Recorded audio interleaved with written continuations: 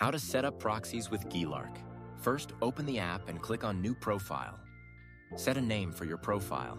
Go to the Lightning Proxies dashboard. Choose your desired plan. Click on Generate Proxy.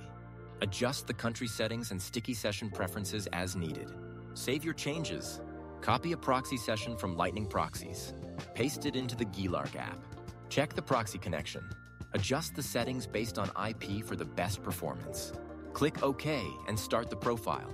You can now browse securely with your configured proxy.